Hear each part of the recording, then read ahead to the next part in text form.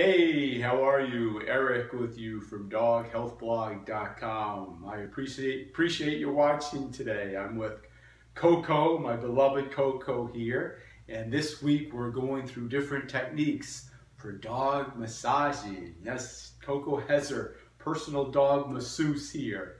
Today I was going to demonstrate a mobility specific massage. So this would come into play if maybe if it's an older dog and they have sore hips or shoulders, if it's a dog that has been involved in a lot of activity and you notice some limping or some lameness, some soreness and inflammation in that area, this is a great massage that you can start working on with your dogs.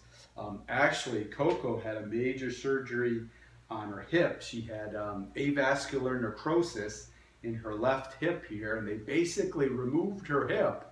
So she has scar tissue in this area now that has formed a bond. It's strong enough to support her hip.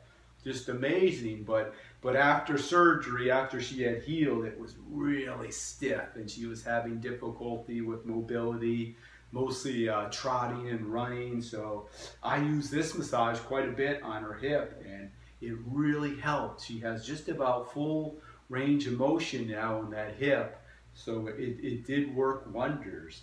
Again, so this is a mobility massage, and what you're going to do is you're just going to put one heel of your hand over the joint and then the other hand on top. So one on the joint, the heel, and the other on top. So I'll show you right on her back hip here. So you get right over, you can feel the joint where the bones are prominent in that area. I'm going to put my hand there, the other hand on top, and then I'm just going to apply a little downward pressure.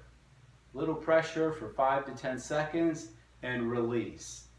And again, the heel, you apply the pressure through the heel of your hand, apply it, 5 to 10 seconds and release.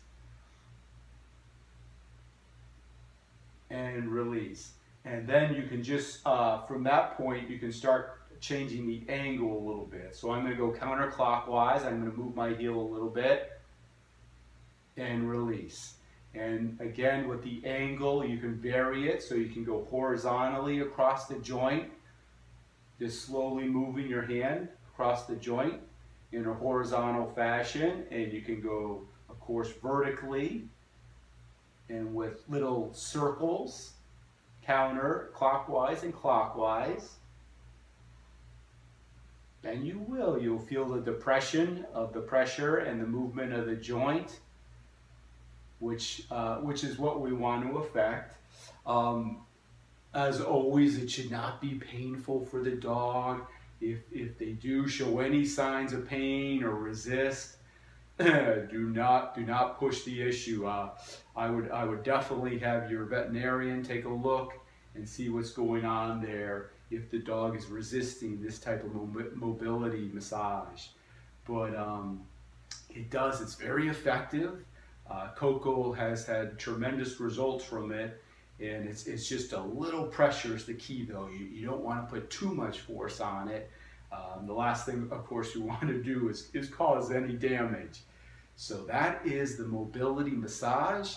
Again, if you head over to the blog post, doghealthblog.com/dog massage, you'll see all the juicy tidbits regarding this massage, and there's 3 others there also that I've written in detail how to perform, the do's and don'ts associated with each.